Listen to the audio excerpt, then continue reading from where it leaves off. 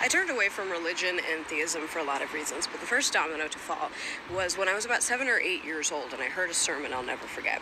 For background, I was raised a devout Ethiopian Orthodox Christian, and every Sunday without fail, my mom would take me to church. And every Sunday without fail, in the front row would be this family who had a son, David. And David had pretty severe cerebral palsy. He was very visually disabled as well. He couldn't talk or eat or speak by himself. And my mom, every time we would pass him, would do the whole, oh, and say a quick prayer for him. Now, one Sunday we get to church and David and his family aren't there, which is very strange, until the pastor speaks up and says that David had a pretty serious medical episode, and so they were going to say a quick prayer for him, and they were going to dedicate that day's teaching to talking about why God creates disabled people. And usually I'd sleep through church, but I was a curious kid, and naturally that would pique my interest. So I stayed up until the teaching, and I will never forget what this man said.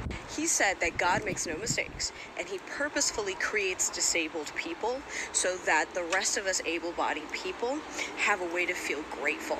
That no matter what hardships we go through in life, we can look at disabled people and at least feel blessed that we're not like them. And what's even crazier is I'm looking around at all the adults, including my mom, who are going, yep, that's right. And I'm sitting there as a child going, what? It's amazing to me that this same bullshit that was being taught when I was a child is still being taught today. The fact that people are sitting in churches and are being conditioned into believing that a reason why someone is born with some type of affliction is so that God can demonstrate to everybody else to be grateful, or so that God can get a message through them, or so that God can show his power in them, that this is the reason and the rationale. And generally it's based on what happens within the person's life. If the person dies, then God just wanted you to be grateful. If the person just continued to suffer through life, then God just wanted people to be grateful. But if the person is healed in some form or fashion, then God wanted to demonstrate his power. There's always an excuse for what the people who say that no one can know the mind of God, all of a sudden they always know the mind of God and what God is doing.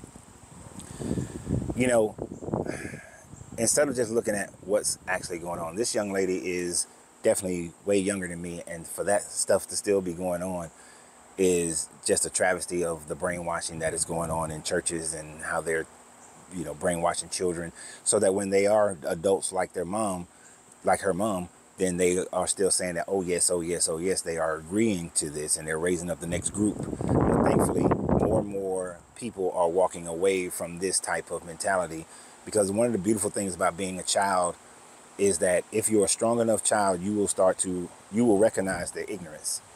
You will recognize that it doesn't make any sense. And then you will hopefully stay strong in that and continue to move out of this religion. And we didn't have the resources when I was coming up as people do today, which is why more and more young people are walking away from this religion than ever before. So I think it's an amazing, amazing thing. And I look forward to seeing the growth of people who walk away from religion. So y'all have a great day. And remember always, you have to free yourself to be yourself, because your greatness is non-negotiable. Good journey, good vibrations.